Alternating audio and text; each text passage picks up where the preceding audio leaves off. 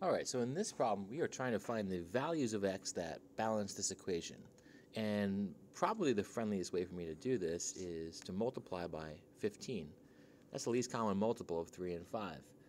And that will essentially cancel out these denominators so that I'm working with an easier fraction, which is over 1. Now, in the first case, we have 15 times 2/3. So that's 15 times 2, which is 30, divided by 3, which is 10. That's groups of x. You could also think 15 divided by 3 is 5, times 2 is 10. That works as well.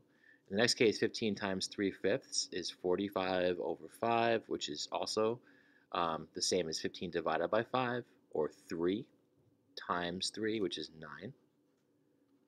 And then we have a fifth of 15, or 15 times 1 divided by 5, which is 3.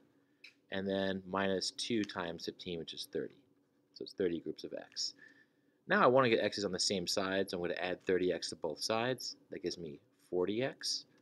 Plus 9 is 3, and I'm going to subtract 9 on both sides to get negative 6.